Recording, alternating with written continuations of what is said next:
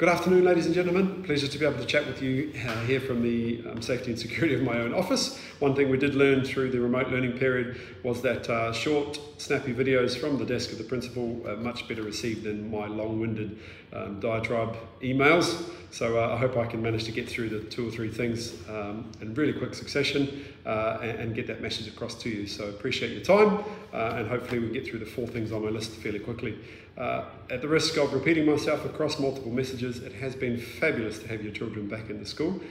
They are just having a blast. The teachers are so happy to have them back in, and whilst we still are all adjusting to the new normal, our routines, getting access to all the spaces, the first consideration, of course, is keeping everybody safe, and after that then trying to get back to what we knew and loved about the Arbor School and the things that are so important to us. First on my list here today is about the car park. We are required to have a staggered start and staggered finish, and so we put that in place. But of course we've been reviewing that since the start of the year. Some of you may see me out at the gate on the roadside, checking both sides of the road, even timing cars to see how long it takes to get from gate 1 to gate 2 and then to drop off, and looking at the busiest times. So I know there's a significant challenge between 7:45 to 8, that's our busy time, and then again from 1 to 1:15 for our foundation stage parents. So we will be looking to just tweak, slightly adjust those staggered starts to try and ease the burden on the traffic.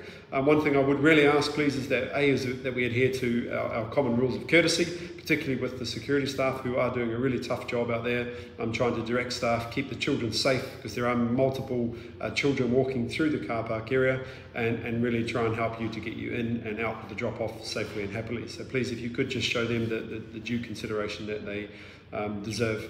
And secondly, if you are doing drop-off, it's really important that we adhere to all of the RTA regulations, so not double parking, not parking in lanes, and certainly if you wish to, you can go past the front of the school, turn right into the sandlot and park there, and we have easy access through our rear gate, through gate 3. That may ease the burden for some of you. We will make some changes to that staggered start and finish in the very near future, so please just watch this space. Secondly, a great school has high standards for everything, and excellence is the standard. So when we start now just making sure that, for example, children are all wearing the correct shoes as per the uniform policy, children have their school hats as per the uniform policy, all those small things, they may seem small and trivial in this important time when we're trying to get back to normal, but you would expect us to uphold those standards, and so uphold those standards we will. So please, if you do get a message saying, hey, your daughter had the wrong shoes on, could you please make sure that we chase that up over the next couple of days? I would appreciate your adherence to those standards, because everyone wants a fantastic school, excellence as standard, and that requires that we all meet those standards.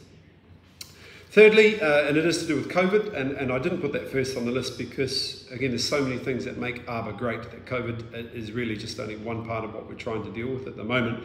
But firstly, we're all safe and well, and whilst we have had a case in the school, and we have had several siblings or parents or close family members that have reported to be tested positive, the majority of those cases are asymptomatic, so we wish those families well, and I know that we've been very lucky so far that we haven't had too many cases impacting on our day-to-day business.